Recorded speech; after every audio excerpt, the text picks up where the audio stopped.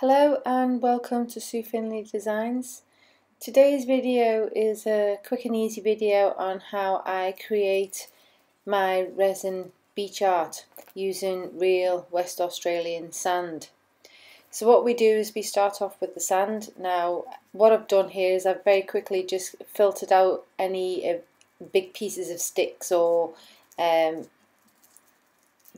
that I don't want to include in the resin piece, but mainly I leave in as much as possible so it looks more genuine on the finished piece. So what I'm doing here is I've put a small amount of sand into a cup and added some clear resin and just mixed it until I've got the consistency that I'm after. And then basically, as you can see here, we just pour it straight onto the board. It is still self-leveling, but you get like a thicker finish with sand and you still retain a little bit of texture in the sand. If you want a smoother effect, add more resin. If you want it to be coarser and have a lot more texture, then add smaller amounts of resin to the sand. So what I'm doing here now is I'm just spreading this about because what I want is it to be a bit thinner on the upper edge so that when I pour the resin on top it does flow over the top of the sand.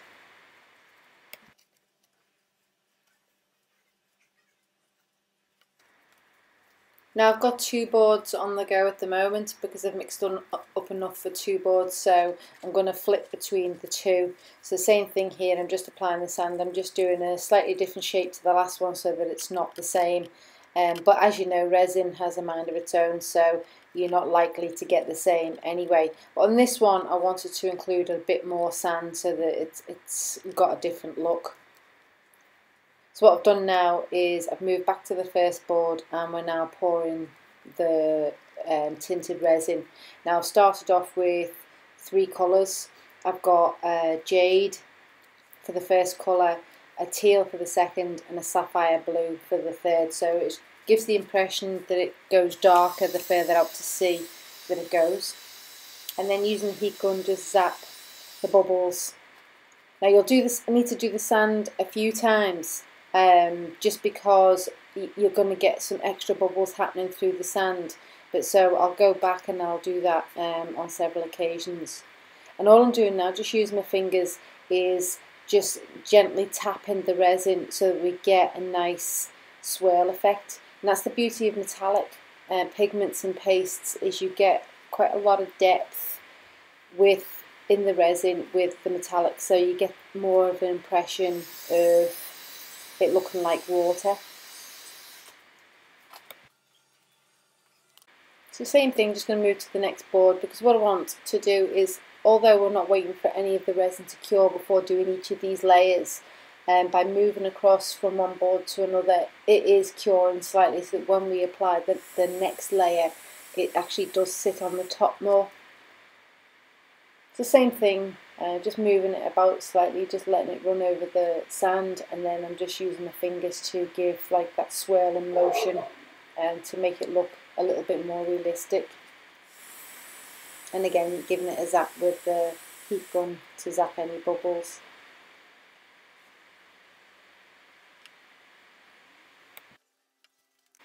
Now again, I've not waited for anything to cure at this point, and I'm now just pouring some clear resin. And I'm not pouring it all over the piece, I'm just pouring it in waves to give the impression that it's you've got waves happening. And then using a very small amount of white, I'm now just picking out the top area of a couple of areas in the clear. And then using the heat gun on the high speed setting, I'm now blowing this around. If you don't have a heat gun that has two different settings, then use a hairdryer for the same effect. And what happens here, because we've done clear before the white, you'll see more in this one, when you do the clear before the white stays separated from the other colour, so it doesn't blend with the other colour, so you get like a nice wave effect sitting on the top. Also, it helps with the movement of the white over the sand, so you get that authentic looking serve happening over the sandy areas.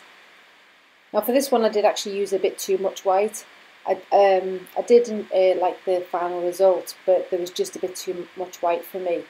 However, you know, depending on what kind of surf you want to do, then, you know, the same principle applies. Just apply the clear, apply the white, and then zap it with a high setting on the heat gun. And as you can see, as the white moves over the sand, you're getting more of an authentic look because you can see the sand through the surf.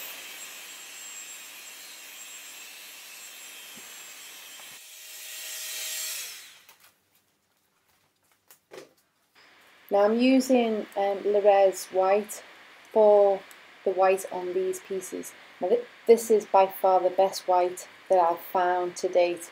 I absolutely love how it's creating cells and things in the resin, but also how it retains its white colour, because quite often I've used others in the past where, you know, the white becomes a bit wishy-washy and doesn't really do what I want to do, but this white is just tremendous, and you can see the cells that are happening there on the surf. It's just absolutely amazing. I'm just really impressed with this pigment, and a big thank you to Susanna Danks for very kindly sending me a sample of this and some other colours, which I will show you in some later videos.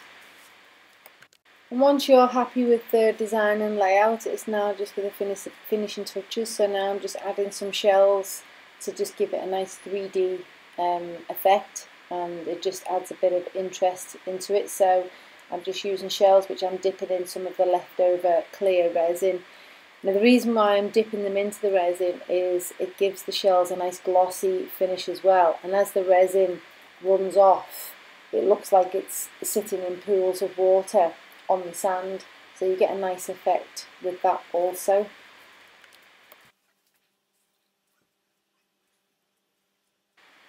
So like everything, less is more, so don't go over the top with the shells. I'm just using 4 on each of these. I'd normally only use 3, but in this one I decided to use 4, 1 large and 3 small.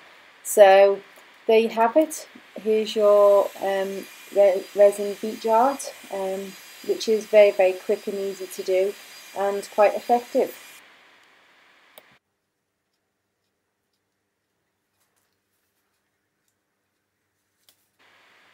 As always, I hope you enjoyed this video and it's given you some inspiration to create your own resin beach art. Now if you don't have easy access to the beach, you can always buy sand in local craft shops and things like that, but using some authentic sand, I think it gives it an extra feel.